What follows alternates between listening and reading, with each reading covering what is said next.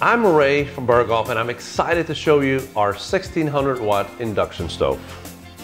It is actually designed to heat up your cookware and not your kitchen. It doesn't even get warm.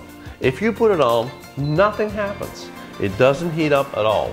But what happens is when you put suitable induction cookware on there, it recognizes the cookware, goes on immediately, and now you have a regular stovetop.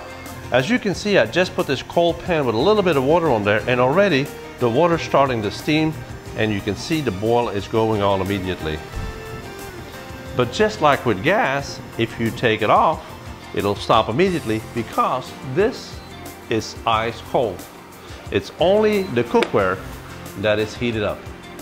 The cookware is recognized by the induction stove, and the heat transfer is only in the cookware. Now it's got a pretty neat safety feature as well. If you take the cookware off, the stove will go in a couple of seconds of mode looking for the cookware, and if it doesn't find the cookware anymore, it'll shut off. What a safety feature. Never will you have to wonder again, did I turn the stove off? This is the 1600 watt induction stove by BergHOFF.